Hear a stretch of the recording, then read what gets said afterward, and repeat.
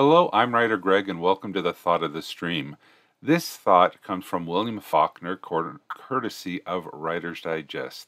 A writer must teach himself that the basest of all things is to be afraid.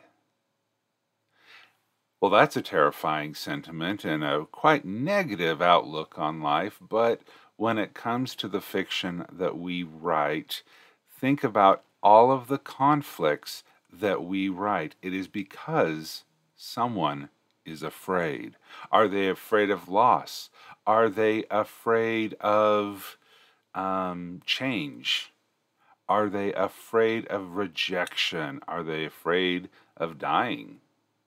There are many reasons to be afraid, but all of our conflicts that we write in our stories can have some semblance of fear.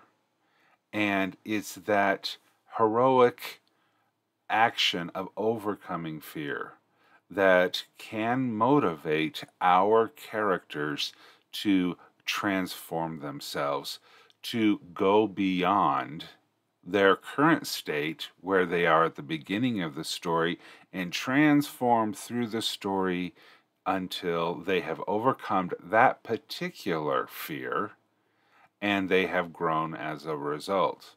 And then we'll leave the other fears for the next book in the sequel.